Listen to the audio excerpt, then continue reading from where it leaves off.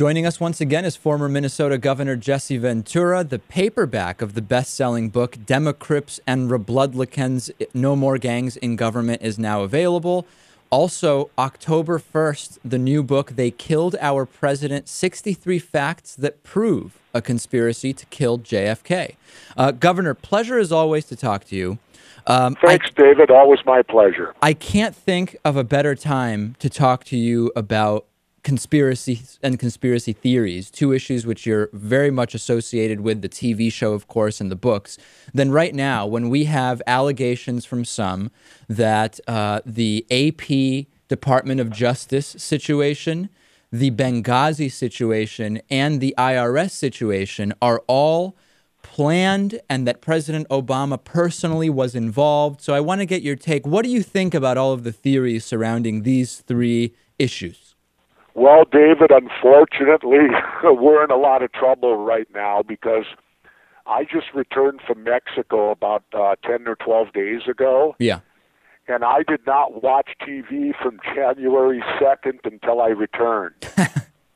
So you had a rude awakening when you came back. David, I got to tell you, to be honest, I'm an honest guy. I don't dare comment because I don't know nothing. So certainly in the 12 days you've been back, you have not put together a theory that says there's a conspiracy. I'm not watching the news. Fascinating. So what, I just got so tired of it. I saw such shoddy reporting when there was the last fall when that big shooting took place in Connecticut. Right. The reporting was so horrible that in the end, 24 hours later, you didn't know what to believe and what not to believe. Because the mainstream media ran with so many untrue stories. I mean, I remember when they said for 8 hours they were telling us the shooter's mom worked at the school. Right. Well, that wasn't true.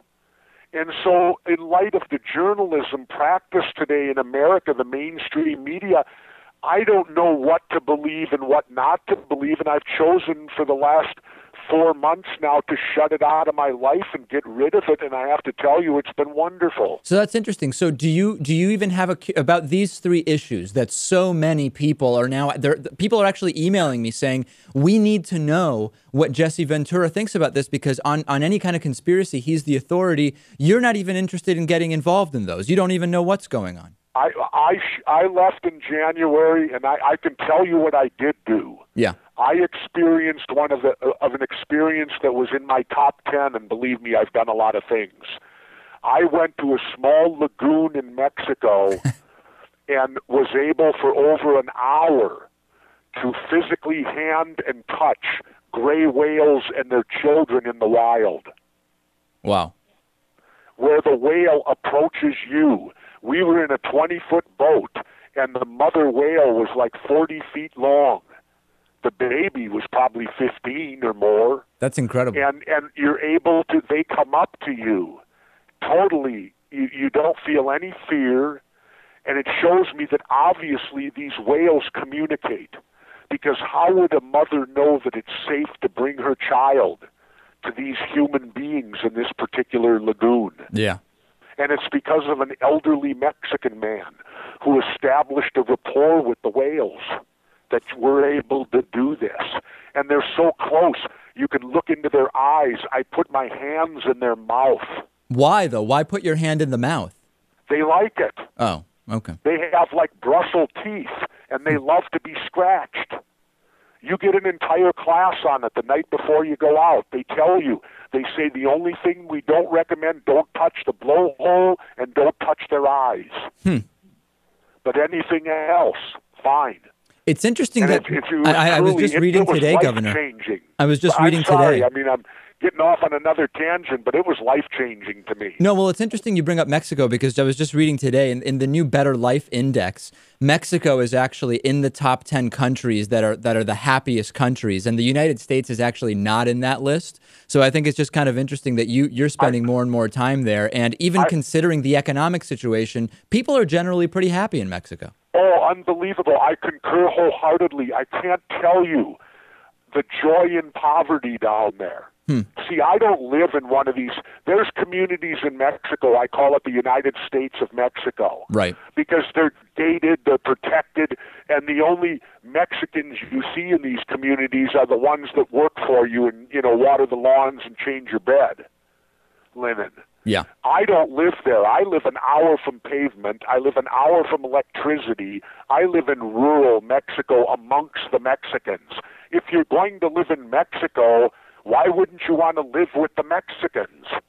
Would you be nervous, Governor? It's their country. Pardon me? In the case of like a medical emergency, are you comfortable being that far from pavement even, or are there medical services nearby? Life's an adventure, sir. So you're going to chance it. I got it. And I'm getting older, but I wanted to go on another adventure before that window of opportunity closes, and so I've chose to live winters in the most obscure part of the Baja you can live, and I can't tell you how joyous and wonderful and happy my wife and I are. It's been life-changing living down there, and I can't tell people how wonderful the Mexican people are.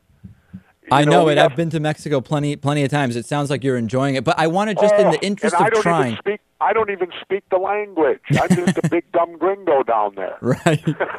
Hey, a couple of questions just to hit a couple points on politics. Sure. Sandy Hook, you mentioned that, the Connecticut shooting, and Boston Marathon bombing. A lot of conspiracies around those two. What's your thought on those, or have you not taken a position?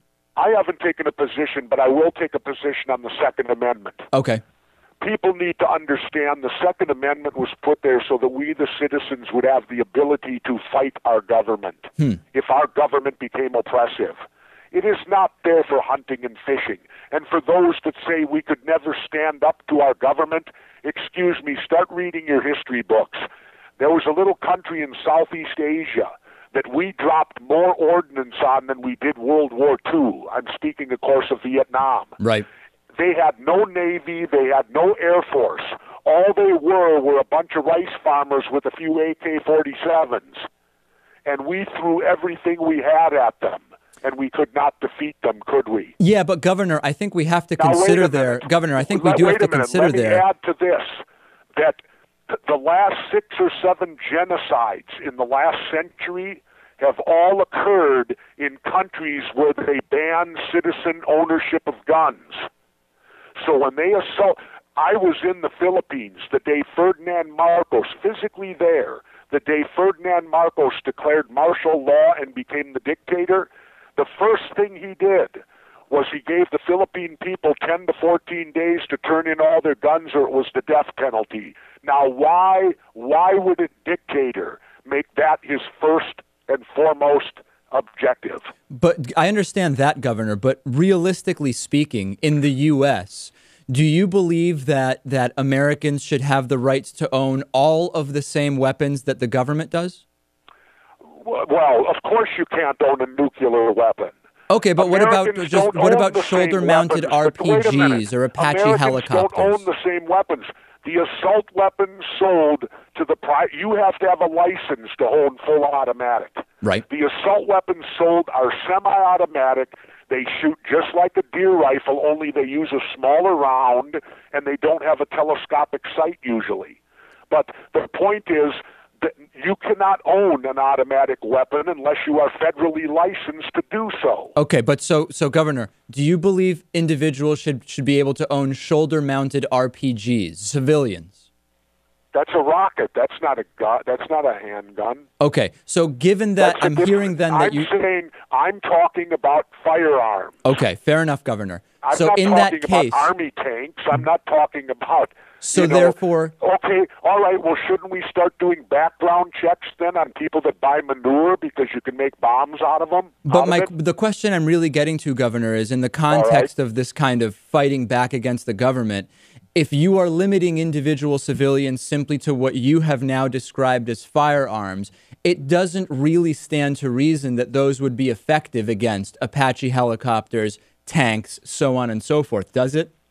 Well, it did in Vietnam. But it's a very different situation there, Governor. And the other difference there also is that... It's people. No, it isn't. It's people fighting to be free. It's people fighting to be self-governed, to govern themselves.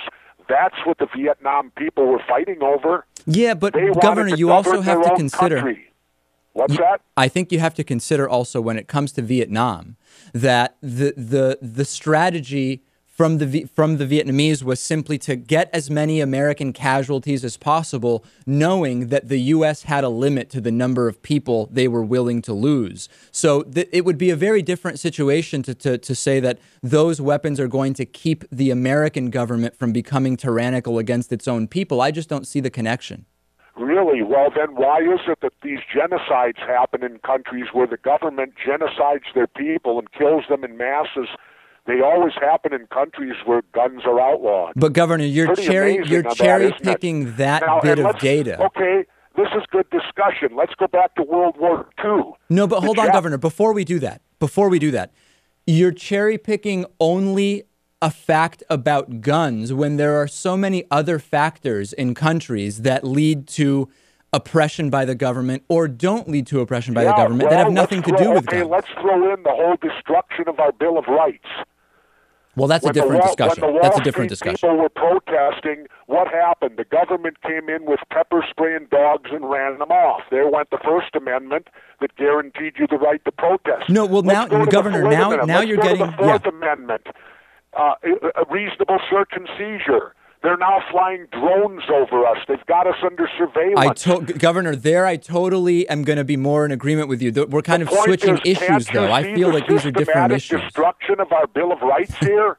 I think that each one of these is a different issue. Let's disarm the public because we're going to keep you safe and we're going to take care of you. You don't need to have these guns. They're too dangerous for you to have. I think that we're looking at a couple different issues, but because we have limited time, I absolutely have to get in just a couple of audience questions that we had. Fine. Carly wrote into me, and he said he wants to know, why does Jesse Ventura lend Alex Jones legitimacy by appearing on his show and so on and so forth, yet we've seen so many revelations of truth contrary to the things Alex Jones says? For example, his broadcast right before the new millennium, December 31st, 1999, was talking about world chaos and all sorts of stuff that just flat out didn't happen, and that there's many other predictions. And the question from Carly is, you're a respected elected official. Why are you lending your name to someone like Alex Jones, who's been wrong so many times? Well, because Alex Jones has also been right on a lot of things, too. And you need to remember, I did a show called Conspiracy Theory on TV. I remember it. It's called entertainment. Yeah. You know?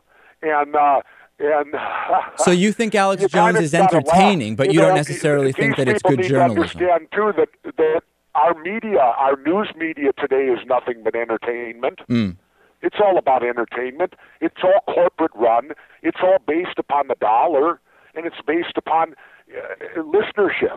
But how does that tie into you giving legitimacy to Alex Jones? Sadly mistaken, because it's all, that's what runs the whole world, is the almighty dollar. But so how does this tie into Alex Jones, Governor? Well, Alex, I don't know. You tell me. Why am I discredited? Because I do his show. I've also done other shows. I've done Hannity's show. I've done CNN, too. Those are entertainment shows. Right. So you consider, so Governor, you're saying... the point is, I can't pick and choose. No, I get that. When I do a book tour like this, totally, I don't pick and choose who I'm going on with. So what you're saying... with whoever will have me on. I don't want to misquote you, but you're saying that you see Alex Jones as another entertainment show. All shows are entertainment. Okay, fair enough. Fair enough. All right. And then because all shows are out to get listeners. Come on. And then other question I got from Corey. He says he wants to know if you're going to do another season of The Conspiracy Show. No, we're not. True TV did not renew us for another season. We did 3 seasons of 8 shows. 23 out of the 24 aired. The one on the TSA they wouldn't put on the air. Huh. Interesting.